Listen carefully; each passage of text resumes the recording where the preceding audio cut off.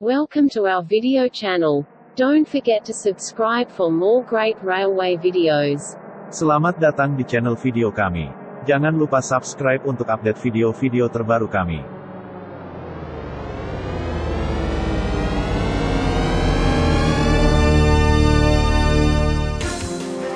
A new breed of locomotives is rolling down the railways of the world. Revolutionary technology has overcome traditional barriers to produce trains unlike any before. Super diesels pull mile-long trains.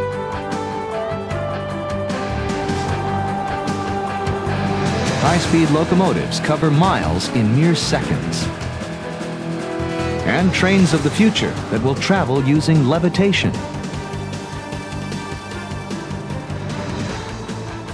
Each super train is a product of challenge and innovation, begun decades ago, when great steam locomotives ruled the rails.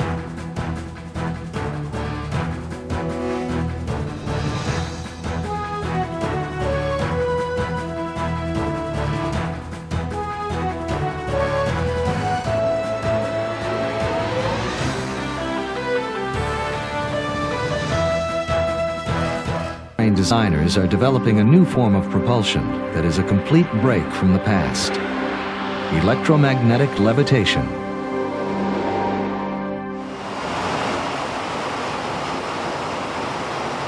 Friction is the chief enemy of railroad designers. No matter how sophisticated the train, steel wheels on steel rails diminishes performance. Germany is tackling the problem of rail friction by building a train that travels using levitation.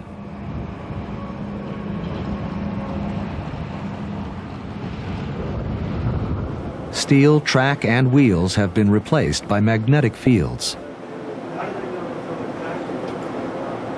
Unburdened by friction, this floating supertrain can reach speeds well in excess of 300 miles per hour.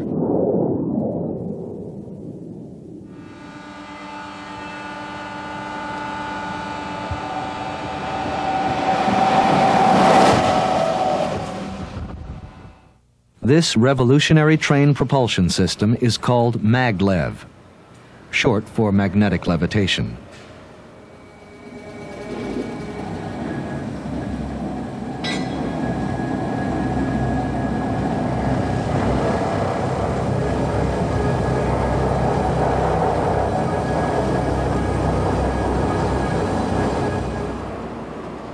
It redefines the concept of train propulsion and may point the way to a future where floating trains take passengers on super high-speed journeys. Maglev technology does away with wheels, rails, traditional engines, and brake systems. A typical locomotive is not even necessary. The train runs using magnetic pulses. As an electric current is supplied, support magnets attract the vehicle from below to the guideway, while guidance magnets hold it laterally on the track. The support and guidance magnets are arranged on both sides along the entire length of the vehicle.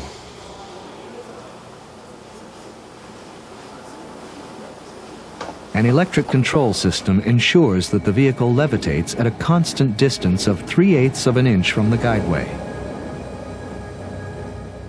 Power is supplied to the levitation system and the onboard equipment by batteries. During travel, they are charged by a network of linear generators.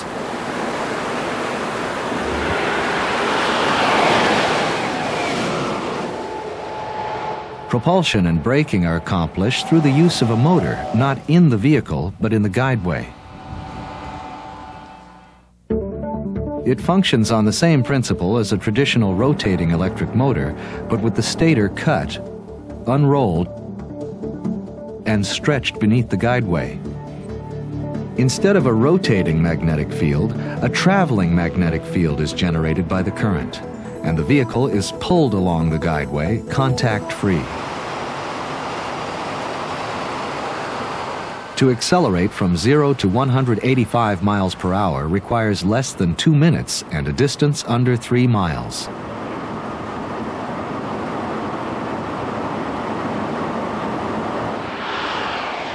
floating maglev trains could reach speeds that rival passenger jets. Currently, this prototype is kept just under 300 miles per hour.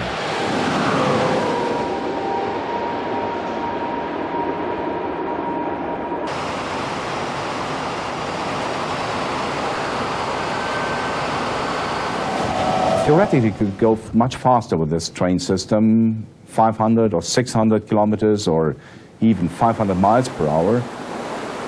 I wouldn't say that you could go as fast as the sound speed is, because then you would produce a tremendous noise on Earth, which nobody would like to have.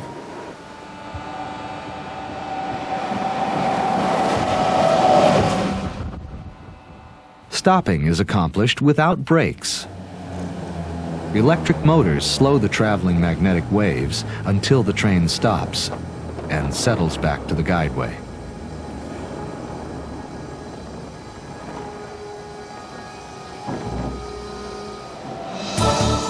A journey on a flying supertrain is a magnetic magic carpet ride.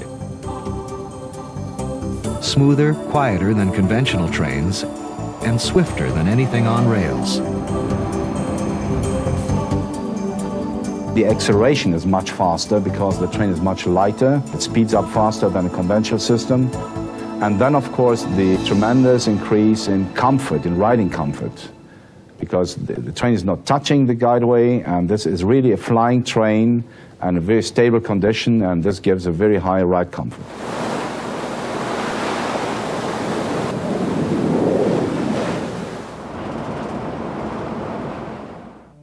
The maglev has been designed to run on guideways, each section elevated as needed to avoid any dangerous crossings or geography. Power to each section is controlled at stations along the route.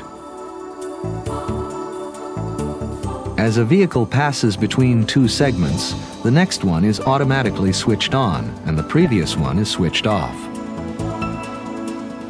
More power is installed on grades and accelerated stretches than on level stretches, thereby being used only where necessary. The Transrapid Maglev system is a very safe train system. This means that the train cannot collide because only one train can be propelled by one substation, so there's always a distance of at least 30 kilometers or 20 miles between two trains. And they also cannot go in opposite direction. This just doesn't work because of the physics.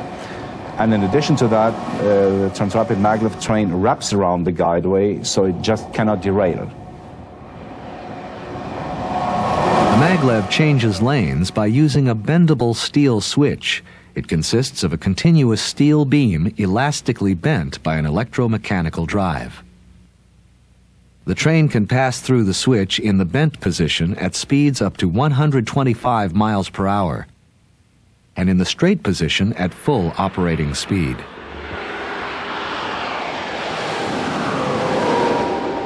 The smallest train unit consists of two sections, each with 90 seats. Trains of up to 10 sections can be used depending on traffic requirements.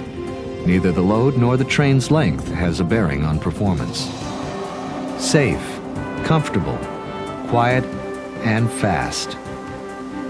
Sounds like the ultimate super train. One thing about design of high speeds, there is limitations on how fast you can go, particularly with a steel wheel on a steel rail. There reaches a point where there almost is a lifting effect. The friction between the wheels and the rail diminishes to the point where you can't add any more power to it without spinning the wheels. This is where the maglev systems have a much superior situation because their magnets are fixed to the ground and they're pulling the vehicle along. Floating trains could be the future of high-speed transportation. As a result of extensive testing at the Transrapid Test Facility in Emsland, Germany, the German Railway Commission has approved the maglev for commercial service.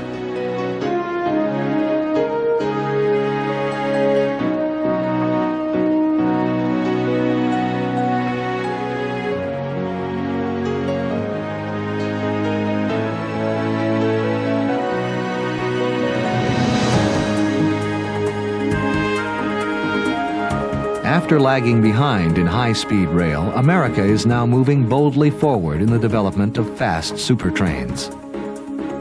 At Sandia Laboratories, scientists are adapting Star Wars technology to rail transportation. The system is called Seraphim, or Segmented Rail Phase Induction Motor. Trains would be propelled through traveling currents of electromagnetic energy. Originally intended for a weapon system, Seraphim could drive trains above and beyond 300 miles per hour. The exciting frontier of supertrain research is transforming Amtrak as well. The American Flyer program is adapting TGV technology to new locomotives. The American Flyer would travel at 150 miles an hour.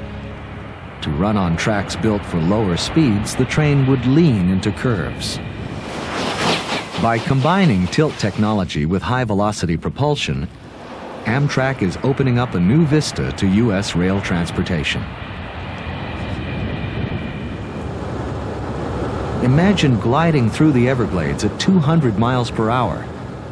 It could soon be possible. A group of transportation experts and rail engineering firms is designing a high-speed rail line linking Miami, Orlando, and Tampa. Fashioned after the TGV, the Florida Overland Express would be an integrated train network dedicated to high-speed passenger service.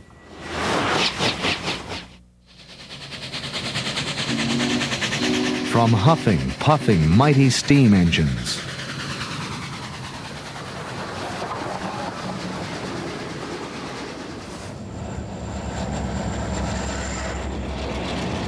to brawny, computerized diesels,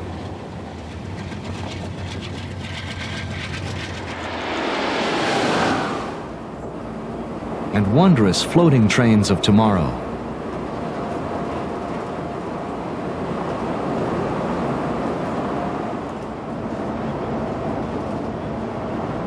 These supertrains are unique.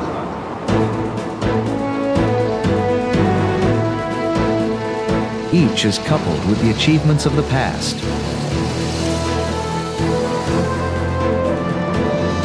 And the dreams of the future. Supertrains, light, strong, and swift. Moving toward a new horizon of challenge on the railways of tomorrow.